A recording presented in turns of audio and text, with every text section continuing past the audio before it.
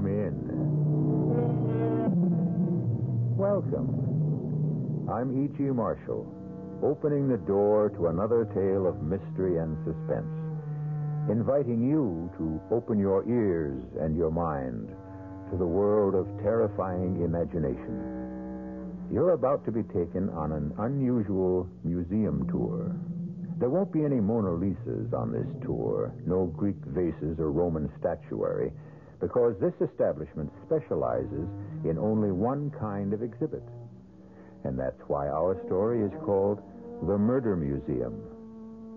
You may have been to a murder museum like the one in our story, a house of wax, where the most brutal crimes of the century are recreated in paraffin for the wide-eyed enjoyment of the public. But now you're going to have the unique opportunity of hearing one of the most shocking exhibits of all speak for itself. Oh, John, please believe me. He means nothing to me. I swear it. And that's why he was in your bedroom, Ida? Is that why? Please. Oh, think of our little boy. Look at Vincent. You're frightening him to death. Death. That's right, Ida. Death. Please. That's what you deserve.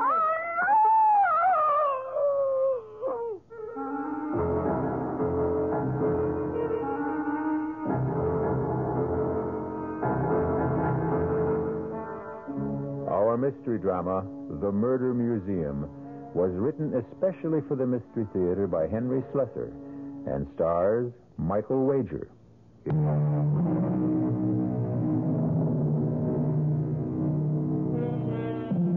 Our tale begins inside the Murder Museum itself, the home of Professor Raphael Gallinari's House of Horrors. There's a fair-sized crowd in the museum today. As usual, they listen in fascination to the words of their tour guide as he takes them from one bloody exhibit to another, recreating for them the terrible crimes which have immortalized these criminals and their victims. But there is one person in the crowd who seems reluctant to listen to his words, who hangs back and shields her pretty eyes from the sight of the wax images. Her name is Lisa Brandon. To this day, no man knows the true identity of the madman known as Jack the Ripper. But the theory persists that he may well have been a physician or at least a medical student, judging from the skill with which he wielded the instrument you see clutched in his hand as he attacked the terrified young woman. And that, ladies and gentlemen, concludes the tour of Professor Gallinari's Murder Museum. Thank you for your patronage, and please tell your friends about us. Sir, excuse me. Yes, miss? Could I ask you a question? Well, yes, of course. I was curious about the Raymond exhibit, but I see that you haven't opened it to the public. No, miss. The Raymond exhibit is still closed for repairs. Well, the truth is, it's the only reason I came to the Murder Museum. I wanted to see the Raymond. Oh, well, I'm sorry. The exhibit won't be open for another week at least. Now, if you'll excuse me, I'm going out for some coffee. But even if it isn't completely ready, I wonder if you'd mind showing it to me. Oh, I'm sorry, miss. I can't do that. Well, I came a long way to see it, all the way from San Francisco. It would be a terrible disappointment. Look, I'm willing to pay you. Now, please, put that money away, miss. Why is it so important for you to see the Raymond?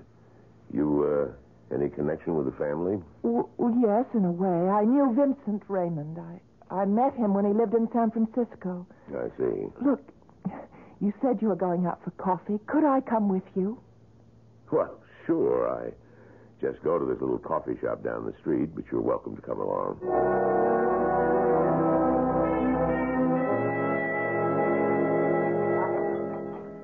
So you knew Vincent Raymond. You an artist, too? No, not really. But my brother owned a small art gallery on Green Street. And sold Raymond's paintings? Well, actually, no. He didn't really care for Vincent's work. It was so dark and gloomy. Frightening, really. But he felt sorry for him, and he loaned him some money, and sometimes he let him help out in the gallery. And that's how you met him? Yes, that's right. I came home from college, and I met Vincent. I didn't know anything about him. Meaning, about his parents? It took Vincent a long time before he was willing to talk to me about them.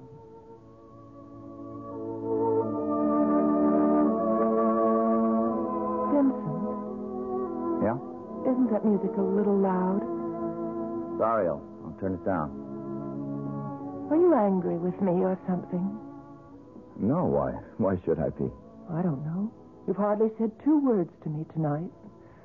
All through dinner, I was trying to digest that rotten food. Whoever told me that restaurant was worth trying must have had a secret death wish. I didn't mind it. Had only one thing to recommend it. It was cheap. That's the only criterion I have, you know? I didn't complain, did I? No, you never complain. You just suffer in silence. You think I'm some kind of gifted, starving artist who has to be tolerated for his poverty. Oh, you're so hard on yourself, Vincent. Well, let me tell you something, Lisa. I'm starving, but I'm not an artist. Well, let's not talk about it tonight. Let's just relax. You know I can't paint. Your brother knows it. I fill all my canvases with memories of my own nightmares, only you cannot call them art. Vincent, why do you paint in such a gloomy style? I've never seen you paint with anything that had any color or lightness. All those blacks and grays and slashes of red. Oh, I know I'm no sort of expert, but can't you talk about your work with me? There's a reason for it, Lisa. There's a reason. Well, what? I told you, my nightmares, they're all visions in black and gray and slashes of red. Well, then if you won't talk about your paintings, why not tell me about your nightmares? You wouldn't enjoy hearing about them. Or rather, about it. It? I have only one nightmare. Just one. I have it virtually every night. Sometimes it follows me into the daylight. I can close my eyes, and there it is. For years, I've tried to destroy it by painting it. Not its details, just its colors. But the therapy hasn't worked. Please tell me about it. I've never told anyone before. But why not? I suppose I never met the person I wanted to confide it. Maybe now I have. But if I'm going to do that, this music has to stop. My mother's maiden name might mean nothing to you, but at one time, many years ago, it was famous among people who loved the theater. She was an actress. Her name was Ada Krim. Ada Krim. I think I do know that name, Vincent. She was born and raised in England. She was known as the beautiful Ada. She didn't have a very long acting career because she capped her success on the stage with an even more successful marriage. She became the bride of John Lloyd Raymond. Your father? Yes. My father. He was a wealthy man. My grandfather had left him heir to one of the largest glass manufacturing companies in the West. Mirrored glass was his specialty. It seemed very appropriate to have our house full of mirrors. Maybe that's how it all started, that problem. What problem? Well, you know the way mirrors are, Lisa. After a few years go by, they stop being kind. And when that happened to my mother, she had to do something about it. Something to prove that she was still the beautiful Ada. No matter what the mirrors were beginning to say. And what did she do, Vincent? She took lovers. Lovers are the best kind of mirrors for a bored rich woman. Were you the only child? Yeah. I was her only child. At first, I was a pampered little boy, one of her favorite playthings. Then she became bored with me, too. She stopped noticing that I was around. Maybe that's why she never made any attempts to hide her actions from me. She simply didn't know I was there. Vincent, you saw these men? I think I've said enough.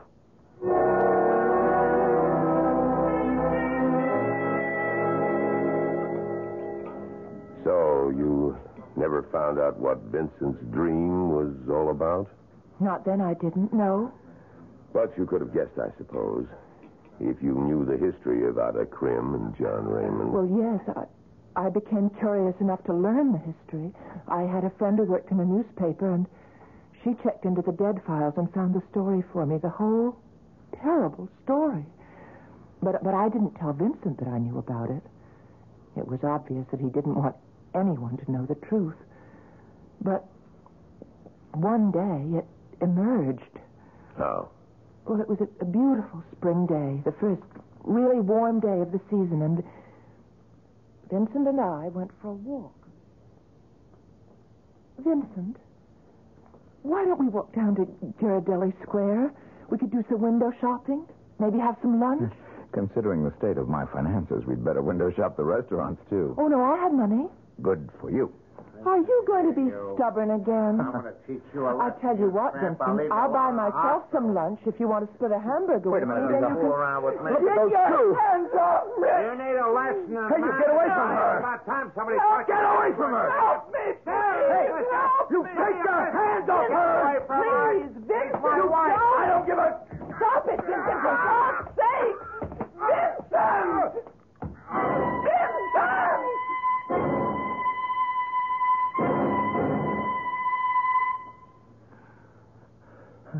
I'm sorry, Lisa. I'm sorry. I shouldn't have done that. I just went crazy. Why? What made you do it, Vincent? You could have killed that I man. couldn't stop myself when I saw what he was doing and what he was But going they to were do. man and wife. Yeah. Man and wife. So were my parents. Was that the reason? Was it because you saw your mother and father quarrel? Quarrel. You think that's all they did? Don't you know the truth yet? Yes, Vincent, I do know. I didn't want to tell you before, but I know that your father murdered your mother. And you know how he murdered her. My father came home early one night. A full day earlier than he was expected. He walked into my mother's bedroom, and that man was there. Might have killed him, too, but he was fast on his feet. We lived in a very old-fashioned house, Lisa. Quaint, old-fashioned Victorian manner. The kind that still had gas lamps on the wall. And fire axes. I used to hear my father joking to his friends about the fire axe on the wall. Vincent, don't talk about When it. he saw my mother, he ripped the axe off the wall, and he used it. Please. You read about it, Lisa, but I saw it. You what? I was 6 years old, terrified 6-year-old, who came to find out what all the noise was about. Oh, no. I saw the whole thing happen from the first stroke of the axe to the final blow. Oh. Now you know what my nightmare is all about, all the blacks and grays and slashes of red. Oh, you poor man. All right. Now, I've told you the whole story, so maybe now you know why I can't see you again. What? Don't come near me again, do you hear me? Vincent. Don't come near me. Ever.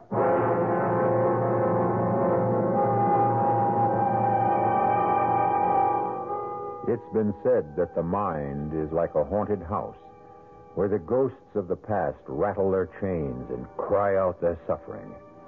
Of course, that's why we have our psychiatrists and psychoanalysts, and these days, even our exorcists. The house cleaners of the mind. But what will it take to free Vincent Raymond of his demons? Or can he ever be freed? We'll find out.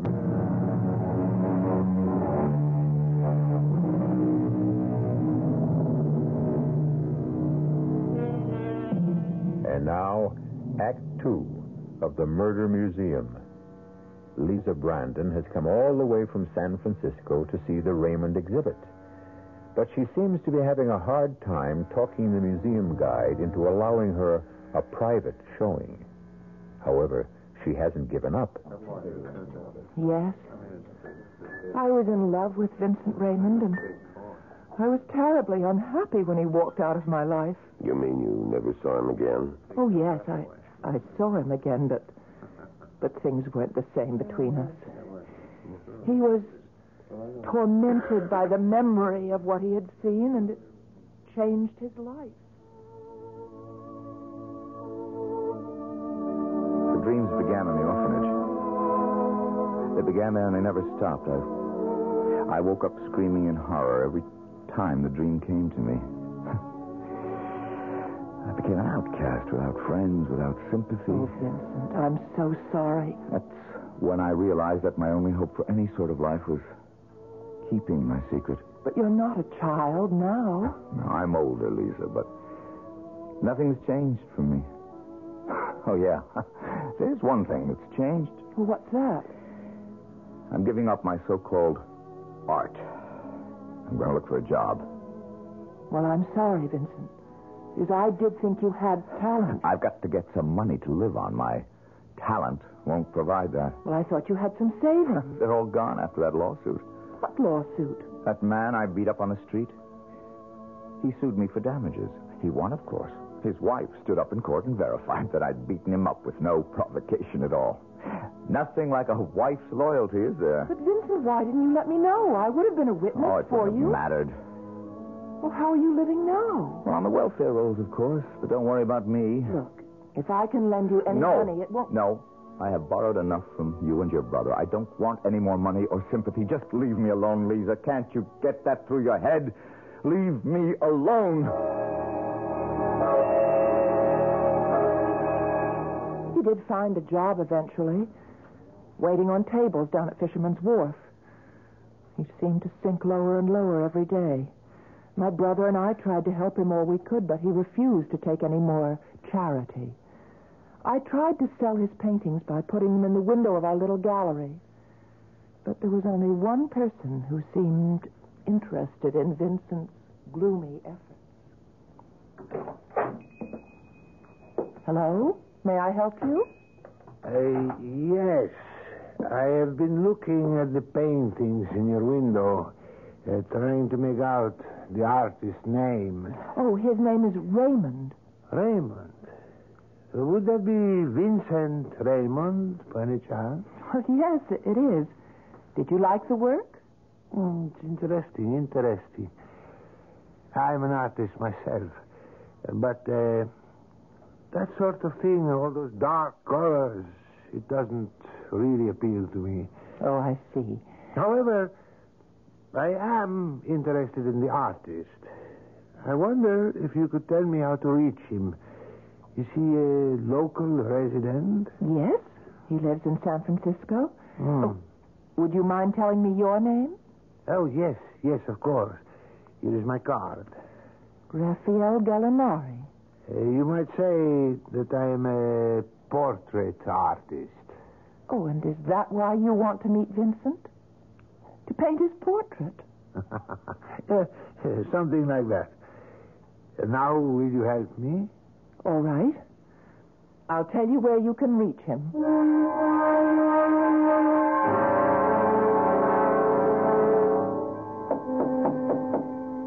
Who is it? Raphael Gallinari. Who? Please open the door, Mr. Raymond. What do you want? May I speak to you for a few moments, Mr. Raymond? I don't know you. I thought perhaps the young lady in the art gallery might have mentioned my name to you. What young lady? Oh, you mean Lisa? May I come in, please? It's about a rather important matter. Oh. All right, come in. What is it you want, Mr... What was that name again? Gallinari.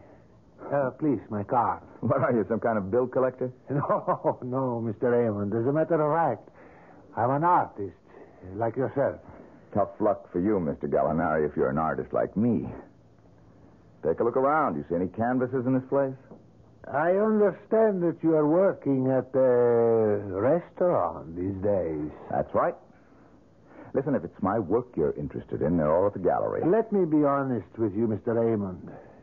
It isn't your work I care about. It's mine. Yours? That is correct.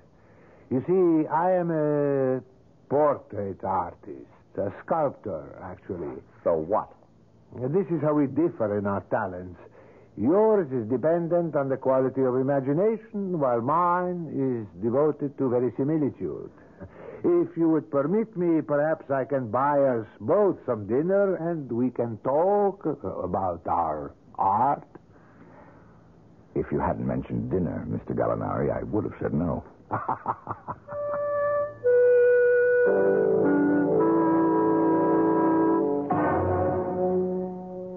You know how it is with an artist. You know how we become obsessed sometimes, obsessed with a certain idea, a certain passion for a subject. No, Mr. Gallinari. I wouldn't know. I lost all my passion for art a long time ago. Ah, but if you had the inspiration, if there was one thing you wanted to paint more than anything else in the world, believe me, the passion would come flooding back like the tide. And do you have such a subject in mind? Yes, I do. A subject which has haunted me for years, more years than I wish to count. And this has something to do with me? Everything to do with you. Will you have another glass of wine? Sure, since you're buying. You see, Mr. Raymond, I am contemplating a certain work, a sculptural project, and one which would be impossible without you. How could that be? In order to answer that question, I have to bring up a subject which may be painful to you. A lot of subjects are painful to me, Mr. Gallinari. This one, I think, has left the deepest wound. Wait a minute. Yes, Mr. Raymond. I mean your parents. How do you know who I am? Did Lisa tell you? Oh, no. No, I assure you, the young woman at the gallery said nothing at all to me about you. And how did you know? Damn it! Because I've made it my business to find you. Believe me, it's taken a very long time. The last address I had for you was in the Midwest. Then I ran across one of your paintings in a traveling exhibit, the Moorland exhibit. Yeah, that was the only show I've been in, and nothing sold. I found out that you were in San Francisco from the proprietors of the exhibit. Finally, I saw your work in a little gallery on Green Street. Your style is unmistakable. Rotten, but unmistakable. Mr. Raymond, I remember the beautiful Ada. Go on. I'm quite a few years older than you. I have a very clear memory of how your mother looked on the stage before her retirement. I thought then that she was the most beautiful woman I had ever seen. Beauty is very fleeting, Mr. Gallinari. Like life itself. Yes, I know that. But then, that's why artists are born, aren't they? To capture that fleeting beauty and imprison it on canvas or in clay or in what? Or in other media. Why don't you get to the point, Mr. Gallinari? Your mother's beauty is the point. If I had been the sculptor then that I am now, I would have carved her image then. But alas, I was only a boy. I still don't know what you want from me. I want to sculpt your mother's image, Mr. Raymond. But there is only one drawback.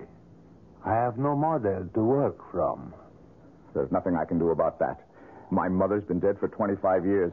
I know there are some faded old newspaper photographs of her, but they're not really helpful, not to someone who insists on verisimilitude. I don't see why it's so important. Who cares what Ada Krim looked like? But I care. Very much. You see, I've already started the project. You have? Yes. I've been using the crude photographs of her as a guide. I've obtained a sort of likeness. Look, I cannot stop you from doing what you please, Mr. Gallinari. If you're asking for my permission... Well, in a way, yes, I suppose I am. It does seem like a slight invasion of privacy. Yeah. All right. If your conscience bothers you, I'll tell you what you can do. You can order another bottle of wine. Mr. Raymond, I would gladly order you a case if you would give me one more permission. What's that? To sculpt your father, too. My father?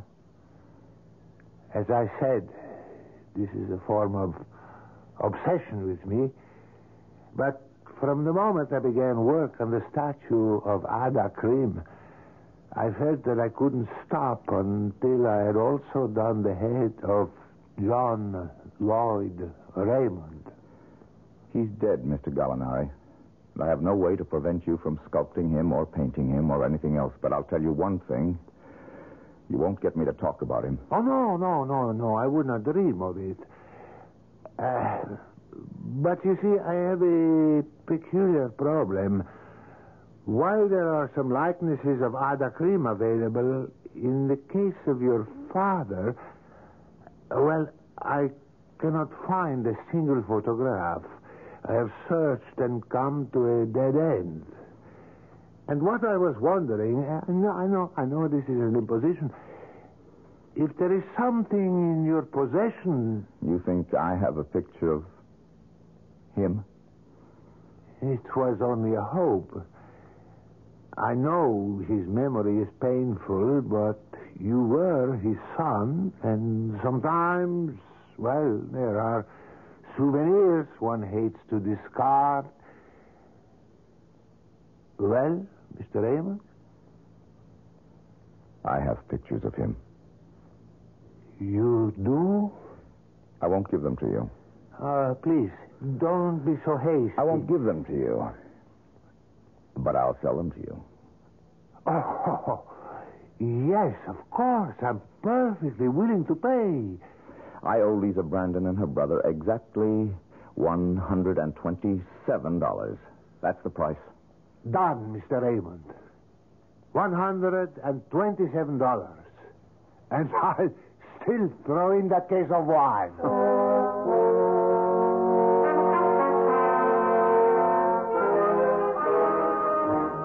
Vincent told me about Mr. Gallinari's visit when he paid me back the money that we'd loaned him. He didn't really care about those photographs he had. He was happy to have gotten rid of the debt. But there was only one thing wrong. I think you must know what I mean. Yes, I think I do.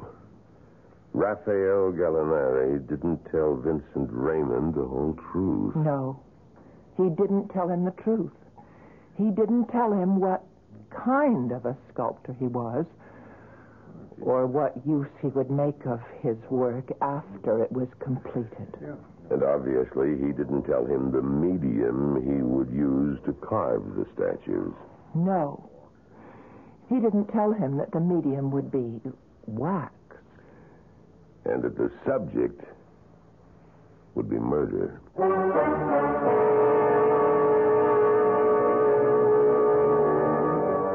And what happened when Vincent Raymond learned of the duplicity of Raphael Gallinari? Or was it really duplicity? Gallinari said he was a sculptor. Gallinari said he believed in authenticity. And, of course, Gallinari paid for the privilege of using Vincent's photographs as a model. But has Gallinari paid enough?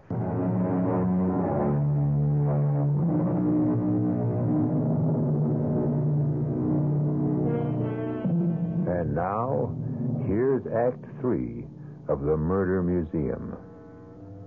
For Vincent Raymond, all nights are the same. A dark passage into yesterday. A grim return trip to the past.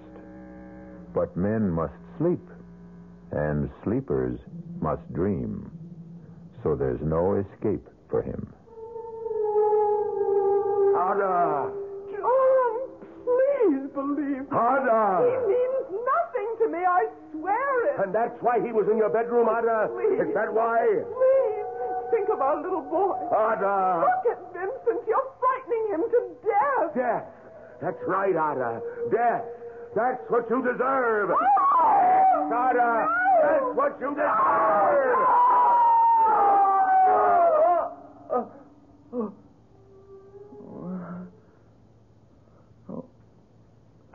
Oh, dear God.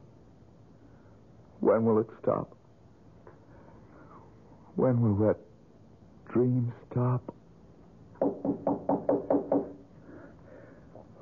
Who is it? It's me, Vincent. It's Lisa. Lisa? Oh, wait a minute. Hey, what is it? What are you doing here so early? I just couldn't wait. I've got wonderful news for you, Vincent. What about? Your painting, the large one in the window, it's been sold. Sold? You're joking. Who would buy it? Oh, please, let me come in. All right. Just let me get a robe on. It happened. First thing this morning, the gallery wasn't open more than 10 minutes, and this man walked in wearing a Homburg, Vincent. I didn't think people wore Homburgs anymore. He did. Well, who was he? What was his name? Well, he gave me a card. Oh, wait a minute. It's right here. I've got it in my purse. It wasn't someone named Gallinari, was it? What? Raphael Gallinari calls himself a sculptor? No. Oh, no, it wasn't him. It's, wait, his name is, here it is, Charles Mulholland. Does that mean anything? Mulholland? That's Mulholland Gallery in Chicago. High priced. Oh, no, I doubt if there's any connection. Well, anyway, he bought it, Vincent, without any quibble about the price, and in fact, he was surprised that it was so low. Miracles never cease, do they? Oh, Vincent, if he really is somebody, then maybe your work will start to be recognized. Oh, forget it, Lisa. There isn't any more work for me. Just waiting on tables. That's my art. And I'm getting better at it all the time. Well, anyway, here's your money. It's all in $50 bills. Wait now. That's the full $300. What about the gallery's commission? Oh, don't be technical, Vincent. You need the money more than we need the commission. No, sirree. You've got to accept 1/3 of it. All right. It wouldn't be fair otherwise. I knew you'd feel that way. I can't believe it. It's the first painting I've sold, Lisa. Do you realize that? I told you had talent. That'll teach you to listen to me. You're right. I should always listen to you, Lisa. Oh, Listen, I've got an idea. Have you had breakfast yet? Well, I had coffee. Tell you what. I'm going to get dressed, and we'll go celebrate with champagne and eggs Benedict. And then we're going out tonight. I'm going to buy you the fanciest dinner in San Francisco. Well, Vincent, you can't spend all the money in one day. Why not? It's probably the first and last money I'll ever make from my paintings. Let's put it to good use.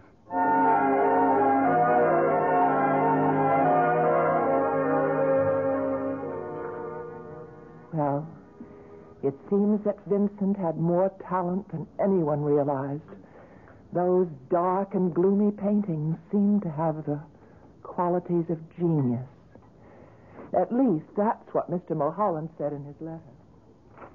Lisa, listen to this. Just listen to this. Go on, I'm He says, listening. the Mulholland Gallery would be most interested in arranging an exhibition of your work. Oh. Listen, they're willing to pay all the cost of carding and insuring the paintings. They'll even pay my fare and expenses to Chicago so I can attend the opening. Lisa, can you believe it? Oh, Vincent, it's the most wonderful thing I ever heard. Well, it's not a one-man show, nothing that grand, but the Mulholland Gallery. That's one of the best, Lisa, one of the most prestigious. Do you know when you'll be leaving? As soon as I can get all the stuff crated and shipped. I guess the sooner the better. Lisa, why don't you come with me? Oh, I couldn't do that. I still have to be at the Your gallery. brother can take care of it for a week or so. That's all the time it'll take. Oh, I just couldn't do it, Vincent. But when you have that big one-man show, I promise to be there.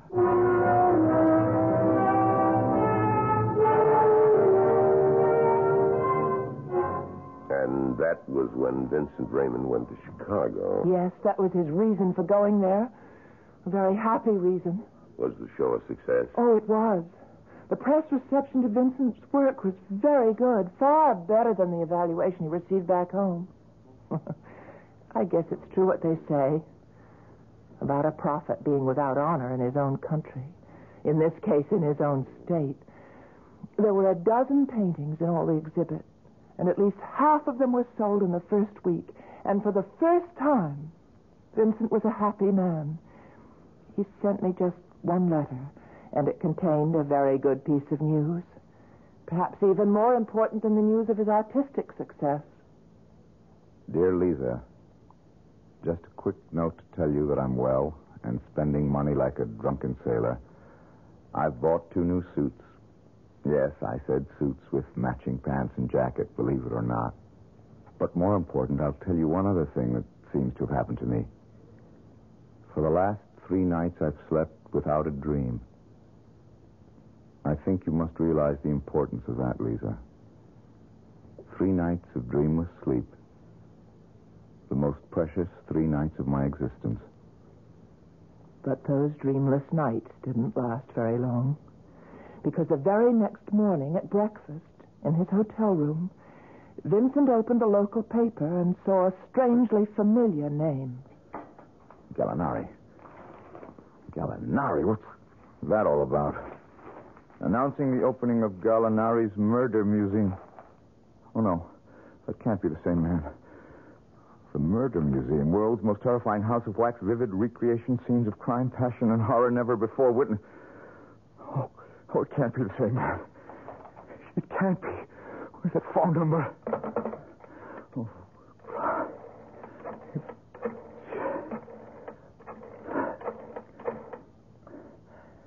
Hello.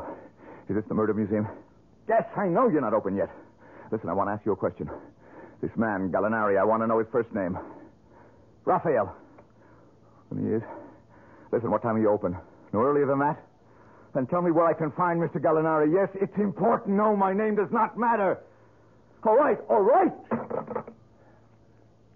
First show, 2 o'clock. Oh, dear God, don't let it be true.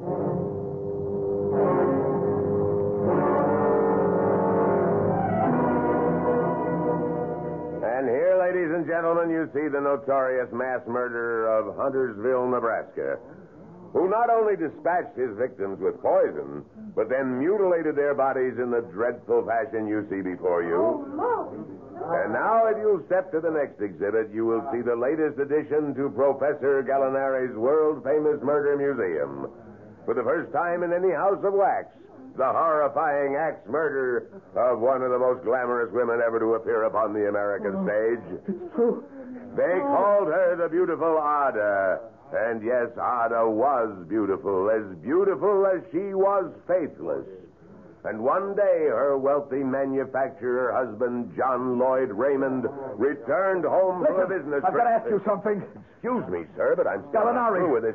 Where is he? Does he have an office at this museum? Well, now, please, Look, sir, I've got to see him. Make him remove this abomination. Well, no, his office is in the rear. I don't know if he's... Out of my way! Now, just here. Come back here.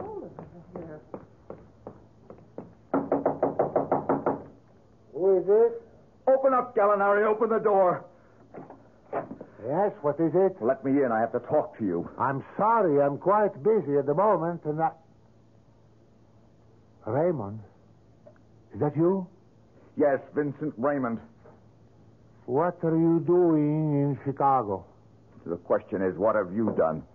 Now, be calm, young man. There is nothing to get so excited about. That's your art out there, Gallinari, out there.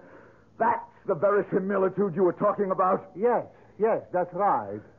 I try to be faithful to the original. I'm not ashamed of You that. liar, you thief! Now, come. I've stolen nothing. I've imitated life, but stolen nothing.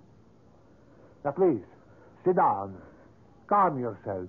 Let me offer you a drink. You lied to me. You pretended to be something you weren't. You never told me you were going to create that horror out there. I told you only the truth. That I wish to do a sculpture of your mother and father. I only neglected to tell you the medium. Some artists work with clay and marble. I chose wax. Is that so wrong? You know it's wrong. You made a public spectacle out of it. And now you're going to do something about it. You're going to get rid of that thing out there. I am afraid that's impossible.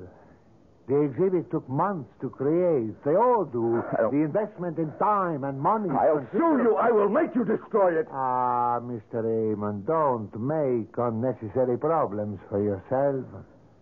Murder is in the public domain. There has to be some way to make you tear it down, and I will. I swear it. I won't let that thing stand.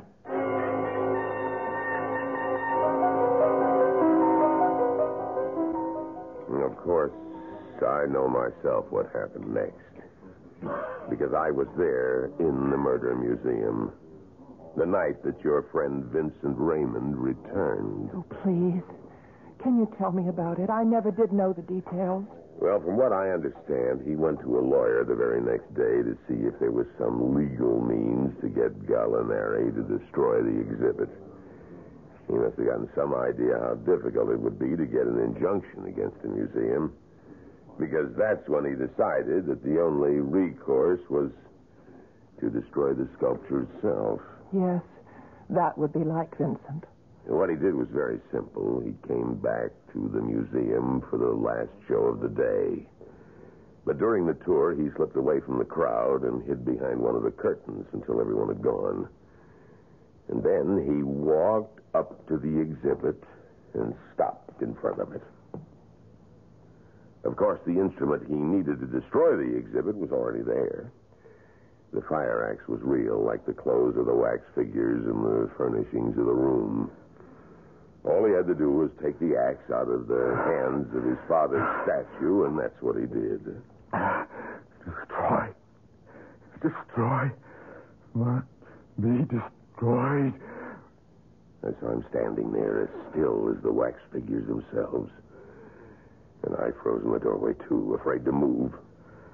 Because I saw his eyes. And I was afraid to become a victim, too. And then I heard him sobbing. You should have done it. You should have done it. I saw him turn the axe toward the figure of his father. But then a strange thing happened. He began to shake from head to foot. He seemed unable to bring the axe down on the figure of John Lloyd Wayne. No! No, it wasn't your fault. It was hers. Hers! And suddenly he turned around and brought the axe down on the wax figure of his mother. You're the one who did it. You did it. That was when Professor Gallinari himself came out of his office. Stop it! Stop it! Raymond dropped the axe. The destruction of the wax figure complete. But Gallinari was infuriated and threw his arms around his throat. Raymond struggled with him. They fell in a heap to the floor. Stop it. Don't say any more, please. I'm sorry. I just can't bear to hear any more. Does that mean that you don't want to see the Raymond exhibit now? No, I still want to see it. But I'm taking the next flight back to San Francisco, so I suppose there's no use. Well, I guess it's only fair that I show it to you, Miss Brandon, since you came all this way.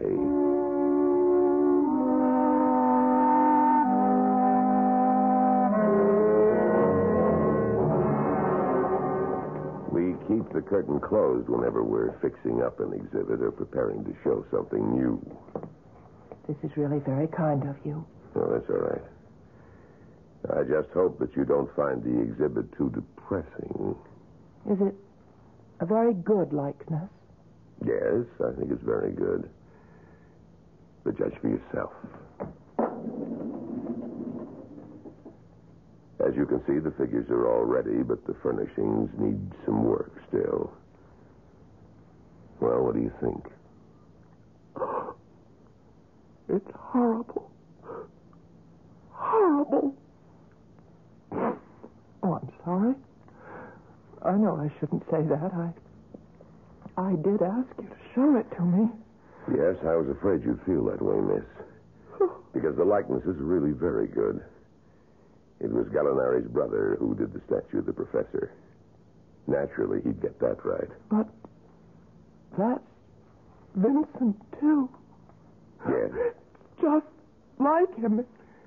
It's a very good likeness of Vincent Raymond. That's just how he looked when he strangled the life out of Professor Gallinari. Right here in the Murder Museum.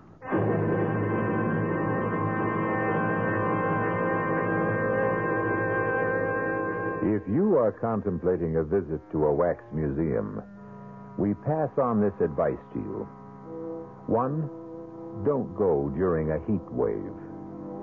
2, make sure that you can stand the sight of wax. And 3, be certain you don't have any murderous ancestors who just might show up in one of the exhibits.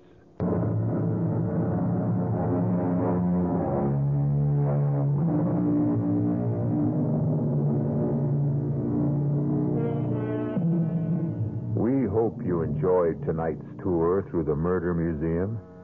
We hope that you'll always come back through the creaking door of the Radio Mystery Theater because it's the one place you can enter where your imagination provides the real thrills. Tonight, we tried to aid that imagination with the voices of Michael Wager, Marion Seldes, Robert Dryden, and Leon Janney. The entire production was under the direction of Himan Brown. This is E.G. Marshall inviting you to return to our Mystery Theater for another adventure in the macabre. Until next time, pleasant dreams.